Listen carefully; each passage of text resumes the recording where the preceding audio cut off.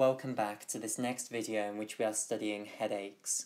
Okay, so we've now finished our discussion of the pathophysiology of tension-type headaches, or at least what we believe is the pathophysiology of tension-type headaches, and we're now going to move on to discussing the treatments for tension-type headaches. So, let's come over here and discuss treatments. So let me get a nice coloured pen and I'll just put this as the title. So we're now going to discuss the treatment for tension-type headaches.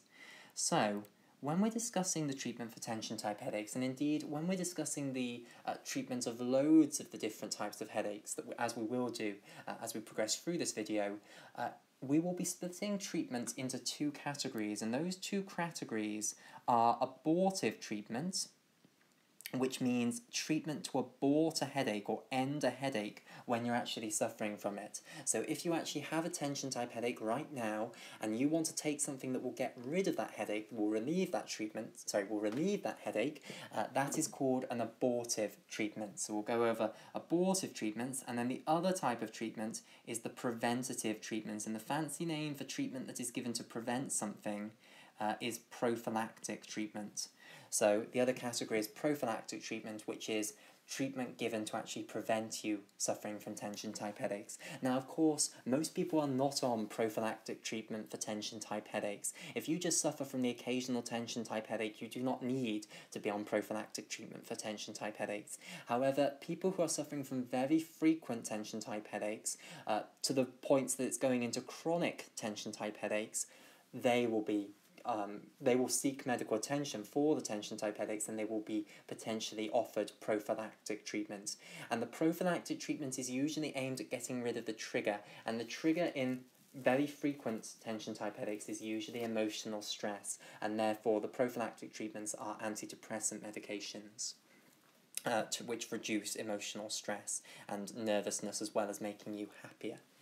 Okay, so let's start by discussing the abortive treatment. So hopefully this is common knowledge, because we've all had tension-type headaches before, and when they're very mild, of course, you just endure, but if they go up into the moderate regions of pain, if they become a little bit more severe, such as the headache that can accompany really bad flu episodes, then you may well think about actually taking an abortive treatment. And the treatments that we take are NSAIDs, non-steroidal anti-inflammatory drugs, and paracetamol, also called acetaminophen in the United States. Okay, so let me write these down then. So, the abortive treatments, one category is the non-steroidal anti-inflammatory drugs, abbreviated down to NSAIDs. So let me give you some examples then of these. So, e.g., so, how many of these can you name? Of course, there are the two absolutely incredibly famous ones that lots of people will have taken before in their lives. Aspirin and ibuprofen are two very famous non-steroidal anti-inflammatory drugs. Some less famous ones, but nevertheless notable examples, are indomethacin, spelt like so, indomethacin. And something to know about the name indomethacin, some people drop the H and just call it indomethacin. So if you see someone talking about indomethacin, or hear someone rather talking about indomethacin, that's the same thing as indomethacin. Other notable examples of NSAIDs, diclofenac, oops, nearly spelled that wrong, diclofenac is an example, and another example, naproxen. And all of these drugs are believed to work in the same way, and they're all very effective for aborting a tension-type headache. The other drug is paracetamol, that's frequently used to abort tension-type headaches. And to be honest, this is the one I'd recommend that you use to abort tension-type headaches. It has usually fewer side effects than the NSAIDs. It doesn't carry the same risk of gastric bleeding, which the NSAIDs do. So paracetamol, and paracetamol in the United States is called acetaminophen.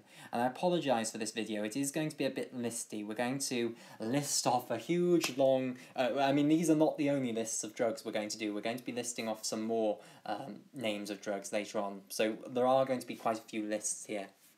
Okay, let's spice it up now by having a look at the mechanism, which is obviously far more interesting than the names.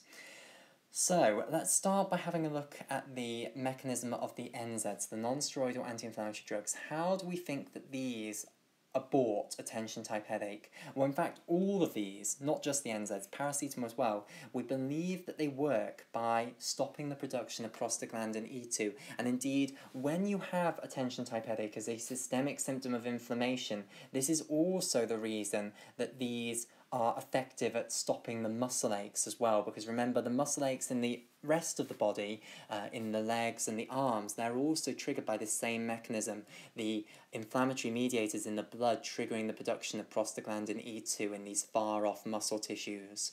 And if we can block the production of prostaglandin E2, we won't just get rid of the tension-type headache, but we'll also get rid of the muscle aches. So be aware of that also. So we think these drugs work to abort a tension-type headache by stopping the production of prostaglandin E2. So let me just write a little bit of this down. So all of these, we think they're all going to work by inhibiting the production of prostaglandin E2. So I've just put one of those inhibiting symbols here and then prostaglandin E2. Now, if we stopped the production of prostaglandin E2, why would that then effectively abort a tension-type headache? Well, remember, it's the prostaglandin E2 that is activating the nociceptors in the frontalis, temporalis, and occipitalis muscle tissues. So if we stop producing more prostaglandin E2 by taking this drug, then of course we'll just have to wait for the prostaglandin E2 that's already in the muscle tissue, that's already been produced, to be broken down. That will occur reasonably quickly, and then there won't be any more being produced because of the drugs, or at least there'll be very little now being produced because you've taken the drug. And therefore the headache will go away. Once the prostaglandin E2 is gone, the nociceptors will no longer be being activated, they'll no longer be firing, and therefore you'll no longer be getting this information relayed up to the primary somatosensory cortexes, and you will be relieved of the pain. So that's how we believe these drugs work, by blocking the production of prostaglandin E2. And we're going to go further. How then do these drugs block the production of prostaglandin E2? Well, this is a very famous mechanism, of course. They block the cyclooxygenase enzymes. Now, what do the cyclooxygenase enzymes do? Well, they're important in the synthesis of prostaglandins. So, let me remind you about the synthesis of prostaglandins. So, all prostaglandins, and there are loads more prostaglandins than just prostaglandin E2, all of them are produced from the starting molecule, arachidonic acid, which we can abbreviate down to capital A, capital A. Okay, this is the starting molecule. Now, arachidonic acid is a long-chain carboxylic acid. It's a fatty acid, and it is one of the fatty acids that quite frequently is in phospholipids. So remember, the phospholipids of cell membranes, they usually consist of a glycerol molecule with a phosphate group attached to one of its alcohol groups, and then two long-chain carboxylic acids attached to the other alcohol groups. And in some of the phospholipids in the phospholipid bilayer, the long-chain carboxylic acids that you'll have in your phospholipids will be arachidonic acid molecules. So you can get a lot of arachidonic acid by breaking down phospholipids in the cell membrane. So that's where arachidonic acid comes from.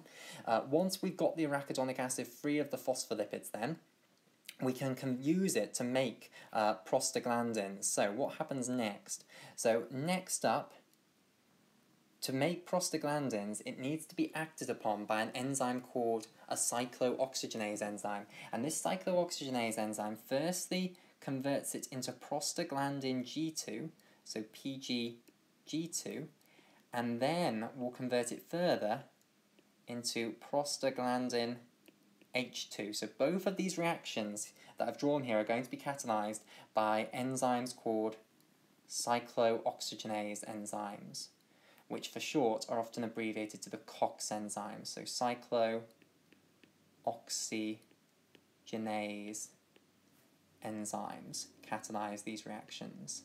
And for short, cyclooxygenase enzymes are often abbreviated down to COX enzymes. C for cyclo, ox for oxygen. Well, oxygenase. Now, there are two major types of COX enzymes. There is COX-1 and there is COX-2. Those are the major two cyclooxygenase enzymes. So, to make prostaglandins then, we start off with arachidonic acid, which we've got from phospholipids. We then put it through these two reactions that are catalyzed by the cyclooxygenase enzymes COX-1 and COX-2. We convert it firstly into prostaglandin G2, and we then convert it into prostaglandin H2. And let me just stress that both COX-1 and COX-2 can catalyze both of these steps. It's not like COX-1 catalyzes this one and COX-2 catalyzes this one. No, COX-1 can catalyze this one and this one. COX-2 can catalyze this one and this one. They're two enzymes that both do the same thing. Okay, now these reactions are so important that they even have their own fancy names. So the first reaction, this is known as the cyclooxygenase reaction. So the conversion of arachidonic acid into prostaglandin G2, that's called the cyclooxygenase reaction. And then the second reaction, where we are converting prostaglandin G2 into prostaglandin H2, that's known as the peroxidase reaction. So both the cyclooxygenase and the peroxidase reactions are catalyzed by cyclooxygenase 1 and 2.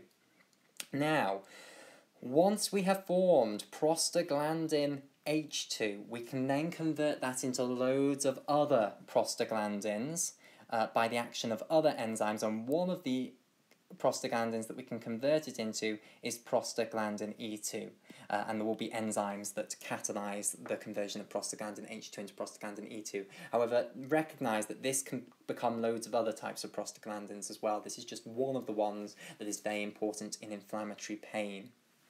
Okay, so the NSAIDs, aspirin, ibuprofen, indomethacin, diclofenac, and naproxen, they all work, all of these 5 drugs here, all of them work by inhibiting the cyclooxygenase enzymes, and they inhibit both of them, cyclooxygenase 1 and cyclooxygenase 2. And they therefore block the production of prostaglandins all over the body, and that's why these produce quite a lot of side effects. Well, they can produce quite a lot of side effects, because you don't just block the production of prostaglandin E2, which is the one you want to stop the production of, you also block the production of loads of other prostaglandins, which is why they can lead to things like gastric bleeding if you take too much of them.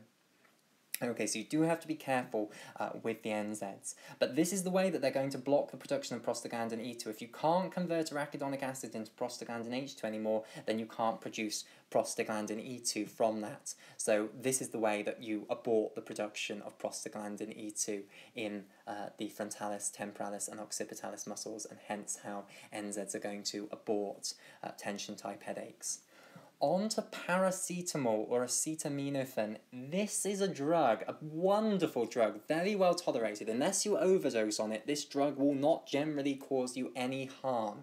It doesn't cause gastric bleeding like the other NSAIDs. Now, even though it's a fantastic drug which we use all the time, and it's, the drug I would advise that if you want relief from a tension-type headache, don't take aspirin or ibuprofen. They may be stronger, but they carry risks. Take paracetamol. Even though this is such a fantastic drug, we don't actually really know how it works. It's still very, very controversial how paracetamol works.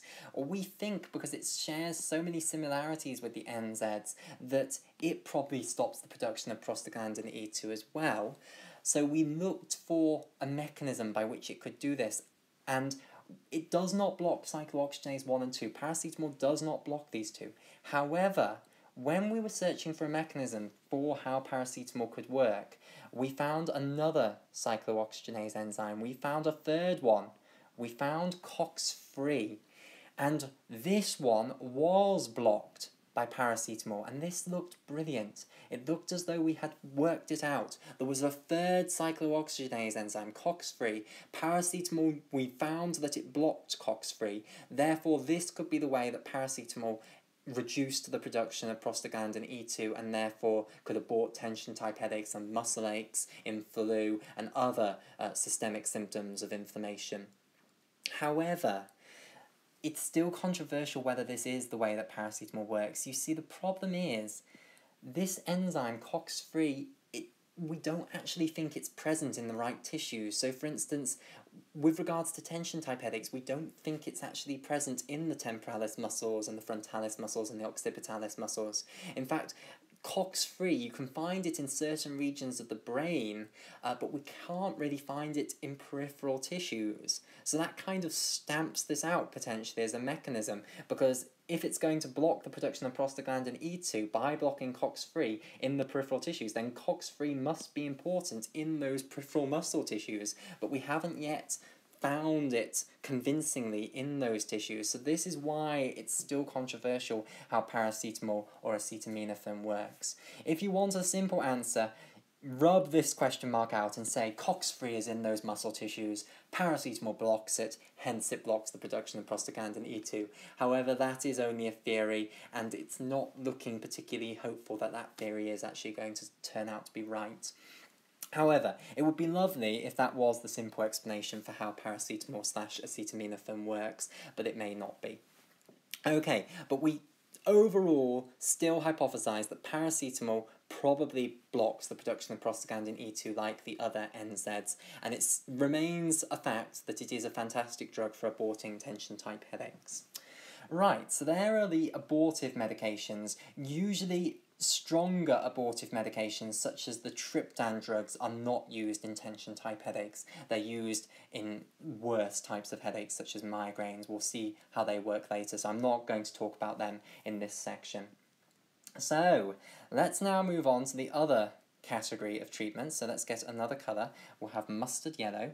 Now underline it. We're now going to talk about prophylactic treatments. So the prophylactic treatments are going to be the antidepressant medications. So again, let me justify why we are prescribing antidepressants. You might say, well, these people don't have a problem with depression necessarily. Why are you prescribing antidepressant medications? Antidepressant medications are used not just for depression. They are also used for a huge number of anxiety disorders, such as generalized anxiety disorder, social anxiety disorder, post-traumatic stress disorder. They don't just make you happier, they don't just treat depression, they also make you less nervous and they make you less stressed. So antidepressants are very good drugs at reducing emotional stress. So remember, antidepressants do not just make you happier, we think they make you less nervous and they make you less emotionally stressed. And of course, if we can reduce your emotional stress, then hopefully we can reduce how many tension-type headaches you are experiencing. I'll remind you that we only hand prophylactic medications out for tension-type headaches if they are very frequent, and we would only give these drugs if we're convinced that the trigger for them is the emotional stress, i.e. psychological reasons, rather than, for instance, because you've got some disease that is causing chronic inflammation somewhere. Okay, of course, if you had some disease that was causing chronic inflammation somewhere, the treatment would not be antidepressants, it would be treating whatever that disease is that's causing that chronic inflammation. Okay, so let's discuss how we believe antidepressant medications work. So there are lots of different types of antidepressant medications. The three major types are the SSRIs, the selective serotonin reuptake inhibitors, the SNRIs, the serotonin and noradrenaline reuptake inhibitors, and then the TCAs, the tricyclic antidepressants, and all of these can be prescribed as prophylactic medications for tension-type headaches. So the question now is, how do these drugs work? So, again, the mechanism is controversial, and it's very, very controversial. A lot of people are very, very interested in what is the cause of depression, and obviously, when you're trying to fathom what is the cause of a disease, one of the very helpful things to look at is, do we know anything about how the drugs work? So, the mechanism of these drugs is very, very studied, and therefore there's a lot of heated controversy about how it works. I'm going to tell you one of the major theories of how antidepressants work. You will probably have heard of it before. It's the monoamine hypothesis, or you've heard it before, so I will be reminding you. So, the monoamine hypothesis is a very respected, very old, very respected, standard textbook explanation of how antidepressants might work. There are more modern explanations which might overtake this explanation, but it still remains one of the major theories of how antidepressants work, and clinicians often talk about it. So I will tell you about the monoamine hypothesis. So the monoamine hypothesis is that all these types of antidepressants work by increasing the amount of monoamines in the central nervous system. Now, there are two major monoamines that these are going to target, which are 5-hydroxytryptamine, or 5-HT, which is the fancy name, of course, for serotonin. So that's a monoamine neurotransmitter. And of course, monoamine just means that the molecule has a single amino group in. And let me just write out the full name for 5-HT. So it is 5-hydroxytryptamine is the full name for that. Okay, that's one of the major monoamines, and that's the famous one that is associated with depression. Lots of people in the world know, would recognise the name serotonin and would be able to say that's something to do with depression, isn't it? So a very famous monoamine. The other, less famous monoamine than serotonin is noradrenaline, but it's believed to be very important potentially as well. So noradrenaline, and I suppose I should probably give you the other name for noradrenaline. So in the States, noradrenaline is often called norepinephrine, which I think is spelt like that. I will abbreviate noradrenaline down to NA. If you are in the States, you can abbreviate it down to NE if you'd like. Right, so these are the two monoamines, 5-hydroxytryptamine and noradrenaline. Now, in the central nervous system, these can act as neurotransmitters. They are used as molecules to communicate between nerve cells. However, they are extremely rare neurotransmitters in the brain. Hardly any neurons in the brain use these neurotransmitters at all. The main neurotransmitters that are used are glutamate and GABA. Glutamate is the main sorry, I was about to say it the exact opposite way round to which it is. Glutamate is the main excitatory neurotransmitter in the brain, and GABA is the main inhibitory neurotransmitter in the brain. These two are very, very rare neurotransmitters, and all of the neurons in the brain that use these as their neurotransmitter are concentrated in little nuclei that are in the brainstem. Now, these neurons that have their cell bodies in these little nuclei in the brainstem, and of course I'm going to delight in showing you the anatomy of these nuclei in just a moment. These neurons that have their cell bodies in these nuclei, they send their axons far, far away from the nucleus, so that from these nuclei you have axons going all over the brain. So, noradrenaline and serotonin are going all over the brain, and we believe that they have a different role to the neurotransmitters glutamate and GABA. Glutamate and GABA are all about activating action potentials. Serotonin and noradrenaline are not about that. They're about causing more long-term changes in the nerve cells. They're not about causing action potentials in that nerve cell. They're about changing the behaviour of that nerve cell longer term than just, are you going to fire an action potential in the next second or not? Okay, and we believe that they have a modulatory role. They determine how the brain structure is changing. And remember, the brain structure is continuously changing. The way that your nerve cells are connected up to one another is continuously changing. And we believe that these monoamines, serotonin and noradrenaline, are important in modulating how the structure of your brain is going to change. So, all of these antidepressants, they are believed to work by changing the levels of these monoamines. SSRIs raise serotonin. SNRIs raise both serotonin and noradrenaline. Tricyclic antidepressants raise both serotonin and noradrenaline as well. So they all raise these monoamines, and we believe that by raising the monoamines, they trigger changes in the structure of the brain that then make you happier, make you less anxious, make you less emotionally stressed. I'm doing a very hard sell of these drugs. Someone has to. Right, so that's the way we believe that these drugs work. That is the monoamine hypothesis. Now, we used to believe that actually the way the monoamines worked was that they actually correlated to happiness itself, i.e. that higher levels of the monoamines made you happier and made you less nervous, made you less stressed, made you more confident. We don't think that anymore. The reason is that these drugs, antidepressant drugs, you have to take them for a few weeks, if not a few months, before you actually notice effects, before you actually feel happier, less stressed, less anxious. more confident, etc. Whereas, as soon as you take the drug, within half an hour, the monoamine levels will have gone up. So it just didn't make sense. If it was the case that the levels of monoamines themselves correlated to your mood, which was our old thought, then you would expect your mood to improve as soon as you took the drug, or at least within half an hour of taking the drug. Whereas that doesn't happen. They take longer than that to work. So we think what happens now is that you raise the level of the monoamines, they change the structure of the brain somehow, because they play this modulatory role, and that changes in the structure of the brain then make you happier, less anxious, less stressed.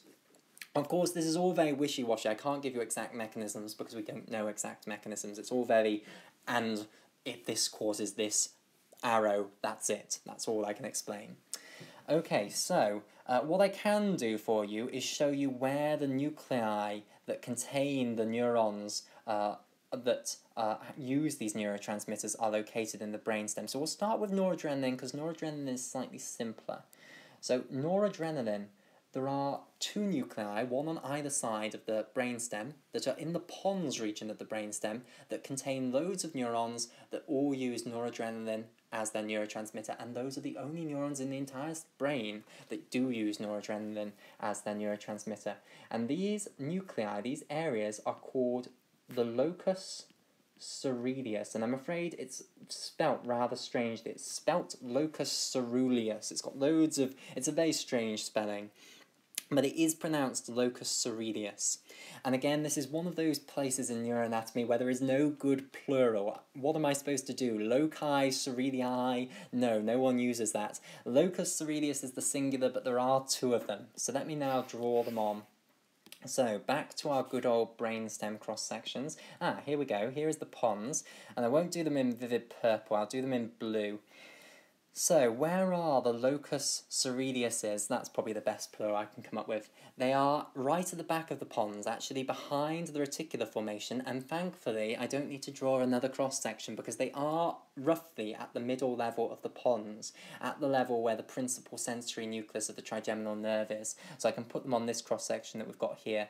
So here is one behind the reticular formation there, and here is the other. So I'll just label those up. Those are the locus ceruleuses. So we've got a left locus ceruleus and a right locus ceruleus.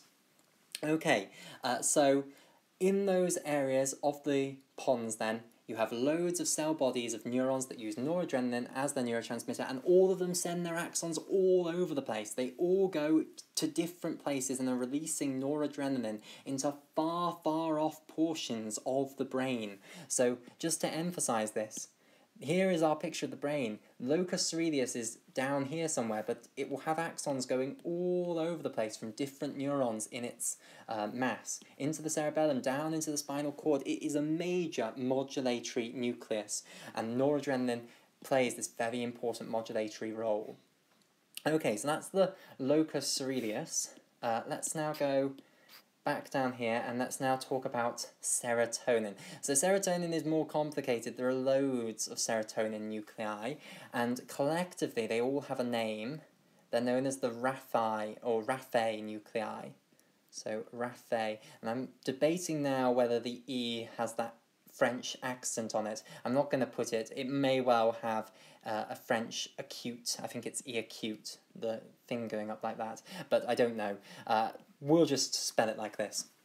So, there are loads of nuclei in the brainstem known as the Raphae nuclei that are all serotonergic nuclei. They contain neurons which are using, they're the cell bodies of the neurons that are using serotonin as their neurotransmitter. So there are loads of these. I'm not going to go through all of their names. Instead, what I'm going to do is tell you where they are all located. So, they're located in the reticular formation throughout the brainstem. So, let's try and get the different levels of the brainstem here. So we've talked about the reticular formation. You have one reticular formation that goes throughout all of the different levels of the brainstem. Here we have it up in the midbrain, here. Then in the pontine level, it's here. Then as we go into the medulla, it's in this position here. So we have this reticular formation going throughout the entire length of the brainstem, and it crosses the midline. Now, the raphe nuclei are all in the reticular formation, and they're all along the middle of the reticular formation, so in the median reticular formation, as it's called. So let me just sort of box this portion. This portion here, this is the median reticular formation at the medullary level. So that's the median reticular formation, and this is where, if there was a raphe nucleus at this level, there would be a raphe nucleus. So they're dotted along this median portion of the reticular formation. So I'll also mark out median reticular formation over here. So here is the median reticular formation at the midbrain level, and at the pons level, here of course is the median reticular formation. So throughout the reticular formation, throughout the brainstem, we can designate this portion that is the median reticular formation, and along that line, in fact I could even, if I was feeling brave, try and draw it in on here. I won't actually draw it in on here, this picture's busy enough already, but this line is representing the median reticular formation at the back of the brainstem. Along that line, you'll have dotted along raphe nuclei. So maybe you'll have one here, one here, one here, one here, one here. So you have loads of these raphe nuclei that are in the median portion of the reticular formation. And again, I'll remind you, they are collections of cell bodies of neurons that use serotonin as their neurotransmitter, and from these nuclei, you'll have loads of axons coming out of the different neurons in the nucleus, and they'll be sending their axons all over the brainstem. Sorry, not all over the brainstem, all over the brain, everywhere, to give serotonin to all of the brain. Okay, and it performs a modulatory role. Okay, so those are the raphe nuclei, and those are the locus coeruleuses, where the serotonergic and noradrenergic neurons are located.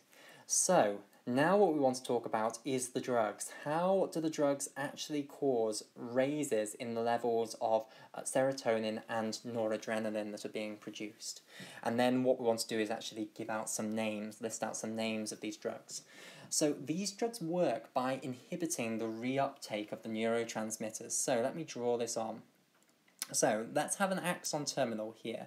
So in this mint green colour, this is representing an axon terminal that's going to release a neurotransmitter when an action potential arrives. So here is an action potential arriving, and then it can release from synaptic vesicles inside this axon terminal neurotransmitter, and depending on whether we're talking about a serotonergic neuron or a noradrenergic neuron, it will release serotonin or noradrenaline. It won't release both of them. If we're talking about a serotonergic one, it will release serotonin. If we're talking about a noradrenergic one, it will release noradrenaline. Now, when it's released the neurotransmitter, it doesn't just leave it there forever and ever and ever. It gradually reuptakes it. And for this purpose, it has a little protein in its surface, a little transporter on its surface membrane, and of course it will have multiple of these, it won't just have one of them. It will have lots of these little transporters on its cell membrane which can pump the neurotransmitter back into the axon terminal, and then it can be repackaged up into axon terminals. It will probably be processed a little bit and then maybe repacked up into the synaptic vesicles. Okay, now the drugs are going to work by blocking the reuptake transporters. Now, what are the names of the reuptake transporters in serotonergic neurons? They are called the serotonergic reuptake transporter, or the SERT for short. So this stands for serotonin, reuptake, and then transporter. The noradrenaline one is then called the NET, for norepinephrine transporter. That's the thing everyone uses. No one calls it the NAT. We all, with regards to the name of the transporter, we go for the American name, norepinephrine. So this just stands for norepinephrine transporter. Okay, so if we're talking about a serotonergic neuron, it will be releasing serotonin, and then it will have the SERT on it to reuptake that. If we're talking about a noradrenergic neuron, it will be releasing noradrenaline, and it will have the NET to reuptake that noradrenaline. These drugs, we know that they block these. SSRIs block SERT. SNRIs block SERT and NET. TCAs block SERT and NET. So let me just write that down. So SSRIs are the only ones that are selective for serotonin, hence why they're called the selective serotonin reuptake inhibitors. Okay, now when you inhibit, for instance, let's talk about the SSRIs. When you inhibit the SERT, then all of these serotonergic neurons will now be reuptaking less serotonin. They will still reuptake a bit because, of course, you're not going to give these drugs in high enough doses that you block every last serotonin reuptake transporter in the brain. No, there will still be some that are functioning, but you will take out a huge number of them, and therefore serotonin reuptake will be much slower, and therefore the levels of serotonin will rise in the brain, and that's going to have an effect on the way that neurons are connected to one another. It's going to change the structure of the brain gradually. Equivalently, if we're talking about SNRIs, they will do the same thing for SERT, but they will also now do it for NET as well, the norepinephrine transporter, so they will also raise noradrenaline levels as well. So again, to summarise, SSRIs are going to raise 5-HT serotonin by blocking the serotonin reuptake transporter. SNRIs and TCAs, they're going to raise both 5-hydroxytryptamine and noradrenaline by blocking both the serotonin reuptake transporter and the norepinephrine transporter. Okay, so let's now do some lists, the final bit of the video, which is going to be the boring bit. So, bear with me on this. We're going to list out some of the important examples of SSRIs, the important names of SSRIs. We're going to list out important examples of the SNRIs and the tricyclic antidepressants. So, SSRIs first. So I'll remind you, this stands for Selective Serotonin Reuptake Inhibitor. Okay, so the examples, some very famous drugs in here. We'll start off with the most famous one, which is fluoxetine. Now you might think, well, is that famous? Yes, it is. Fluoxetine is the official name, the proper name for a drug that is more famous for its brand name, which is Prozac. So Prozac is a brand name. It was a name that the company that probably first created it came up with for it, but then it had a general name that all the other generic companies that are going to make this drug can call it, which is fluoxetine. So the drug Prozac, obviously a very, very famous SSRI. It's one that I think is most famous because it's the one that is generally prescribed to teenagers if they're suffering from mental health illnesses. And the reason it's generally only prescribed to teenagers, I mean, it's not exclusively prescribed to teenagers, but the general reason that you won't see other people on it is that it interacts with a lot of other drugs. So really, to take this drug, you need to be taking very few other medications. And teenagers are generally not taking that many medications, and therefore they can be put on fluoxetine, whereas elderly people, they might be on loads of medications that could react with fluoxetine, and therefore it's unlikely that this one would be prescribed for them. So I think that's probably the reason that it's so famous, because it is the one that is generally prescribed to teenagers if they're suffering from mental health illnesses. Okay, other examples of SSRIs. Sertraline is another example of an SSRI. Citalopram is another example. So where should I list these? I'll put another one over here.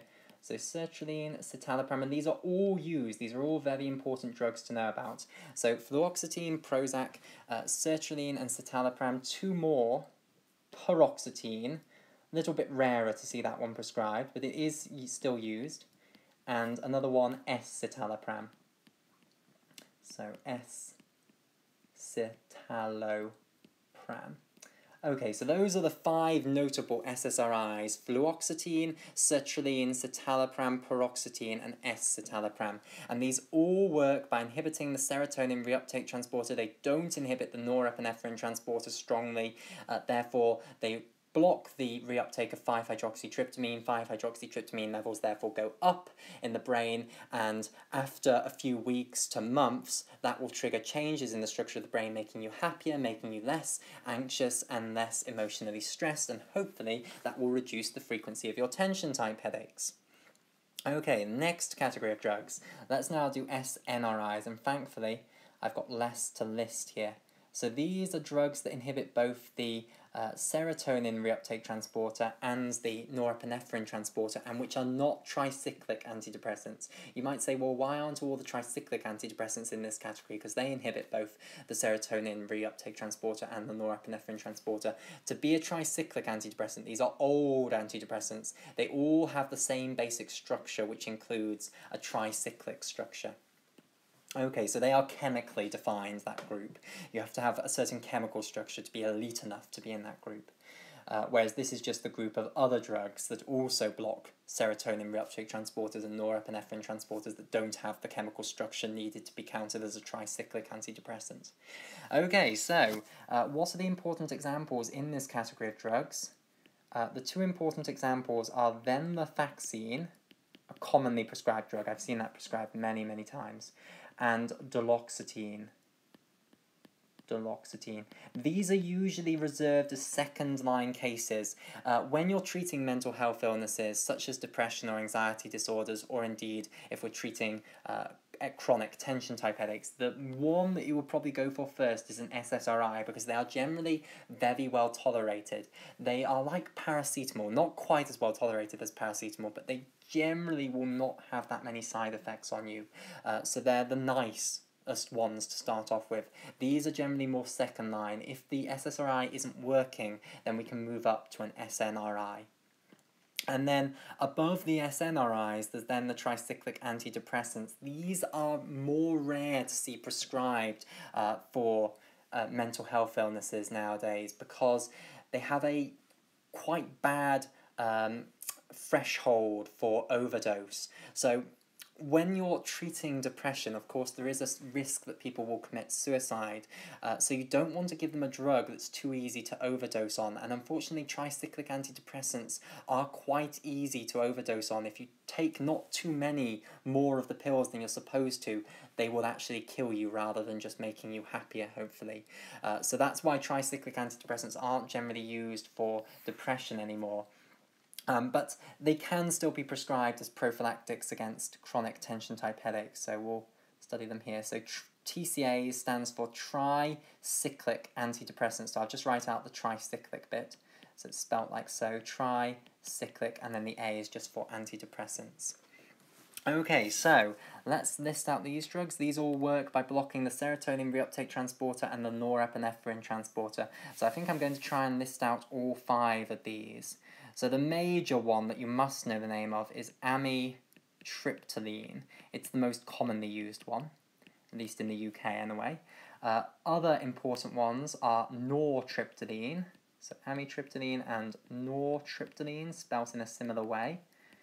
Then next up we have imipramine, so imipramine, and then desipramine, and then clomipramine.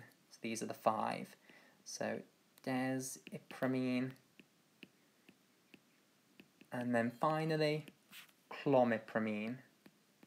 So those are the 5 examples of tricyclic antidepressants: amitriptyline, nortriptyline, imipramine, desipramine, clomipramine. They all raise 5-hydroxytryptamine and noradrenaline, and over a few weeks to months will alter brain structure and hopefully result in you feeling happier, less anxious, and less emotionally stressed. So we give these drugs to people suffering from chronic tension-type headaches that are being triggered by emotional stress to reduce how emotionally stressed they are, and therefore hopefully reduce the frequency of tension-type headaches. And they do work.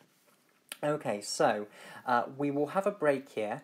In the next video, we will move on to another type of headache. We have finished tension-type headaches after a whole 11 hours, and goodness knows how many hours. Sorry, after a whole 11 videos and goodness knows how many hours, we have finished tension-type headaches, and we will now be moving on to migraine-type headaches in the next video.